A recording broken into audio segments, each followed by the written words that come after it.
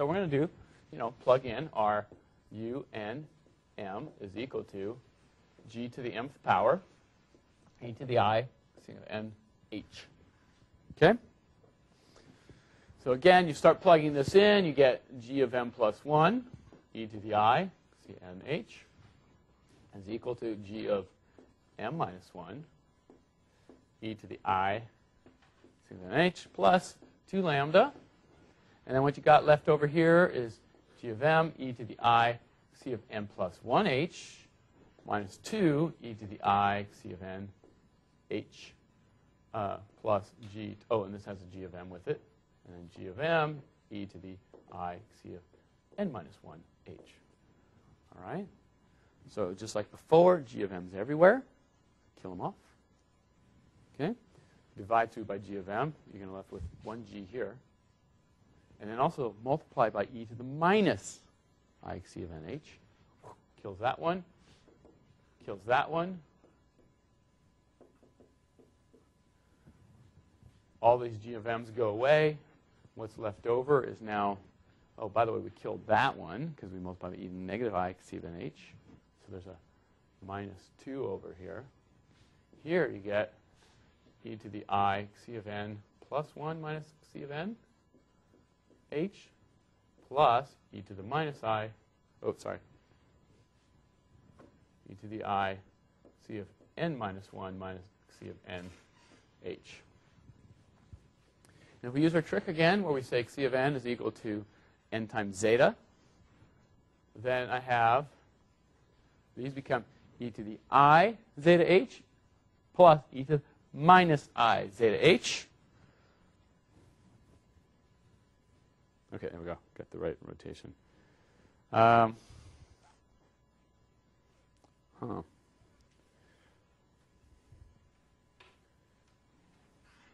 I think Formula 848 in your notes. Who wrote this stuff? I think it might be wrong.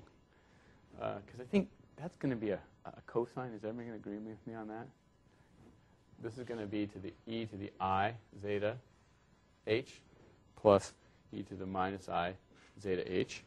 And that is cosine. If you had a minus there, it's a sine, right?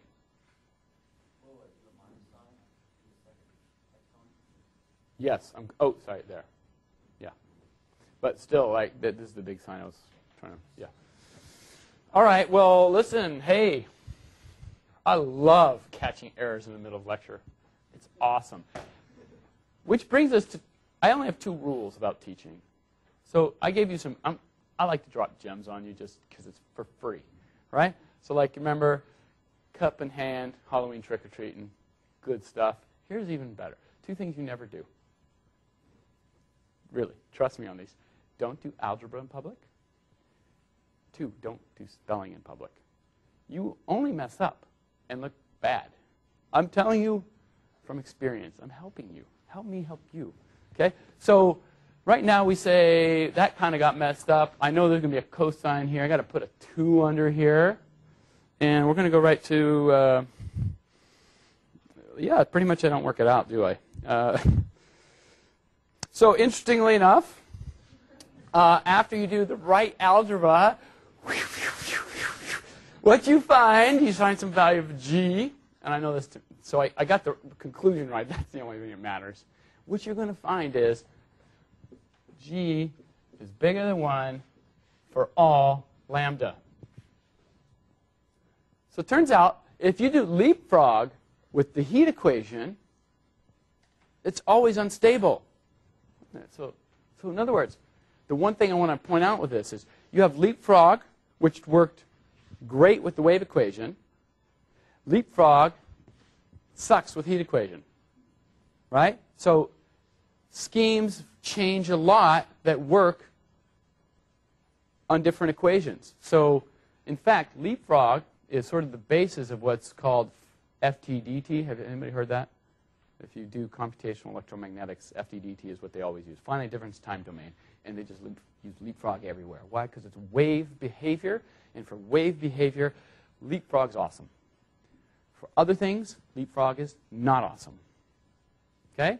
And in fact, part of the reason I started with this is to say, hey, look at that. Well, we should use leapfrog because it was stable before. And in fact, Euler was unstable before, if you remember. No matter what I did with Euler, it wasn't going to work with his wave equation. But it turns out if we try to do Euler here, all right, then here's the big change of the step, which is instead of me using the point future and point behind, I can use this. Current point, point in the future divided by delta t. It's going to make very little change in what we get out of here. It's going to take away that factor of 2 and do this.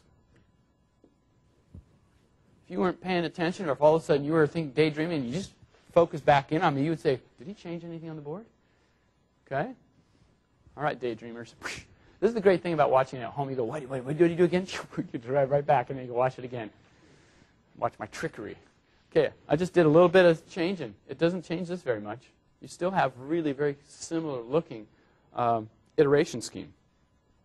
Okay, so now we can go through and do the same Euler. We can do the von Neumann analysis here, and you'll notice it changes very little. This will no longer be g to minus 1. It's going to be g, and that 2 is out. So you don't get a 1 over g here. You get a 1. And there's no 2 there. Okay? And what you find, again, I think I have an error there, but let's just write this thing down because I know this result is right. For Euler, if you use an Euler scheme on the heat equation, you'll find that the g value is less than 1 if lambda, actually, less than or equal to 1 for lambda less than or equal to half. So notice you have a stable region now. Your constraint on the CFL is that it has to be less than a half. And this thing will work for forward Euler. Yeah. Trying to make sure I understand. For the wave equation, it was the leapfrog that worked. Yes. But so is that supposed to be a m plus or m minus 1? Oh. Or right to the right of the equal sign? Yeah, you can't see it? Yeah, that's totally. Everybody can see that, right? No, seriously, you should get some glasses. Yeah? No, it's just supposed to be m minus 1. Okay, so that's leapfrog. That's leapfrog. That's the stable. Sorry. Okay. Just a little 1. Look at it. It looks the same. Yes, minus 1 there. Leapfrog is stable for wave equation. Leapfrog is unstable for heat equations. And by the way, these are sort of generic trends. So there's a big difference in type of equation we have, in types of physical behavior. So this is an important take-home message partly here, right? Which is you're going to be, let's say, simulating some system. And one of the evaluations you do about your system is fairly simple. Right up front, you say, hey, what kind of behavior do I expect? If you're working in the atmosphere and you're looking at dynamics of the atmosphere, it's dominated by advection or fluid transport that's basically being shoveled around. It's wave propagation, nonlinear wave propagation even. And so in that case, you have to start thinking right away about, oh, I have waves. That's the thing I'm trying to quantify. So you might want to pick a scheme that sort of has nice stability properties for waves. Okay? Whereas if you're looking at a problem where you have, so for instance, if you're a mechanical engineer and you're looking at heating on some kind of crazy looking structure and you're looking at heat dissipation on that thing, don't use a leapfrog on that. Right? You want to start using schemes that model the heat portion of your equation nicely.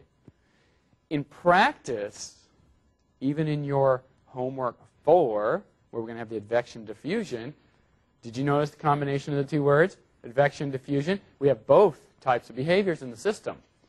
But it's primarily dominated by the advection with just a little bit of diffusion on it. Okay? So typically when you pick schemes, it's not just a matter of saying, hey, I can just take one that seems to work for everything. It turns out there is no scheme that works well for everything, really. At the end of the day, you have a specific problem. There's usually, like this one here takes advantage of some things, and it works really well for that specific problem. And you can't go over here and say, I'll forearm shiver this problem, because maybe a forearm shiver here is just a little, I don't know, something weak over there, like being an Oregon duck. Any questions on that? Because that was so clear. Yeah. Is there something you can look at in leapfrog method and say this will work for first derivative and not for second? Or you look at for Euler and say this will work for second derivative, not for first? I mean, something intrinsically in the structure, or you just have to work through the whole von Neumann and it comes out one way or the other and it's not intuitive or not? So I don't know if there's a, so it's a good question. I'm not sure how to answer that, at least for me personally. Or at least most of the people I know personally, what they just know is they've learned it in numerical analysis, so they've learned it by experience to say, hey, this is bad over here, this is good over here, but it's not like an obvious physical interpretation of, oh, you should use this, and it's clear because. I haven't seen that. It just, you work on it enough and you know this stuff works here, this stuff works over here, you have it in your head, and then it makes you sound awesome. Okay. All right, good with that? So scheme selection, big deal. CFL, big deal.